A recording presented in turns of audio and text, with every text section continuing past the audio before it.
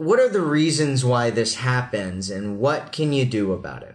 So the first reason that this happens is because a lot of guys think that you're going to put them into the friend zone. And so the situation that this woman was talking about was going on dates, and then this guy, she doesn't hook up with a guy, and the guy goes on to the next flavor for like the candy shop next flavor, right? And so here's the thing, right? One of the biggest fears that men have, one of their biggest frustrations, one of their biggest annoyances, one of their biggest fears is that they end up in the friend zone a lot with women. And if he doesn't play his cards right, he'll end up in the friend zone almost all the time. And so he needs to make sure that he is creating a situation that leads to physical intimacy, or there's a really high probability chance that it's never going to lead to physical intimacy, that you're going to friend zone him, and that he's going to be like, oh, well, now we're just friends, and this is never going to get into the place that I want it to get to.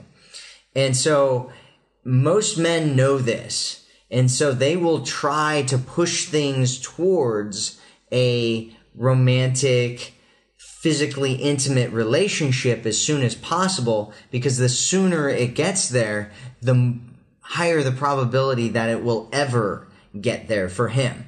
And the slower that he does it, the less likely it will ever end up in a romantic situation for him.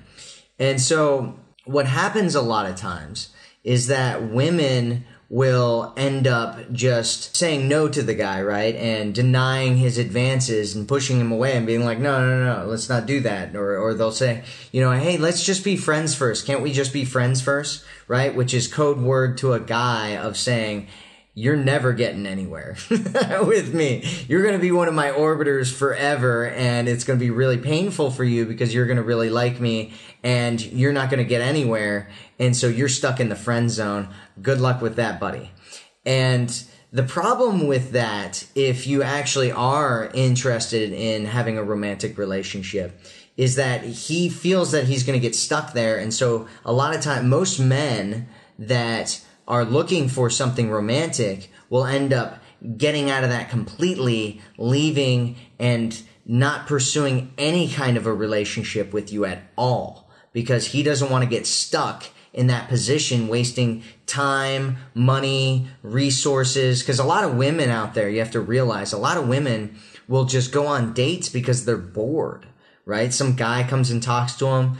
She's not really that interested in him, but she's like, well, I've got nothing else going on. He's going to pay for dinner and pay for drinks and take me out, and it'll be far more interesting than sitting at home and watching How I Met Your Mother reruns. And so I'll go out with him, not because I'm interested in anything real with him, but because I'm bored out of my mind. And so a lot of women will go and do this, right? And guys know that women do this. And so he needs to make sure that it's leading towards something that he wants, or he will use and waste a huge portion of his time, money, and resources and energy chasing after something that's going nowhere. And so if you want something different with him, then what you have to do is you have to dangle the carrot.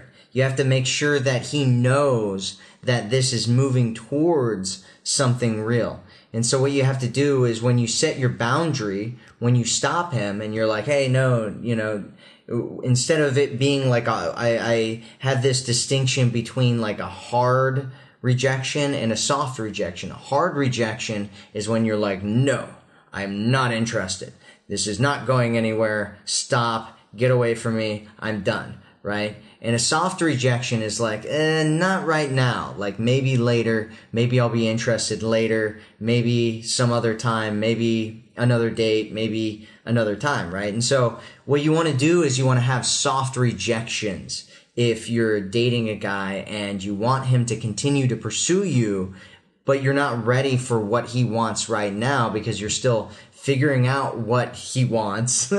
You're still figuring out whether you like him. You're still figuring out whether he's got red flags and whether he's toxic or what's going on with him. And so you're not ready quite yet to allow him receive him in this kind of way yet. And so what you want to do is just let him know that you're still interested in being, and what you want to say is, yes, I'd love to do that with you. I'm just not ready to do that yet. When you do that, what you're basically saying is that you still got a chance, right?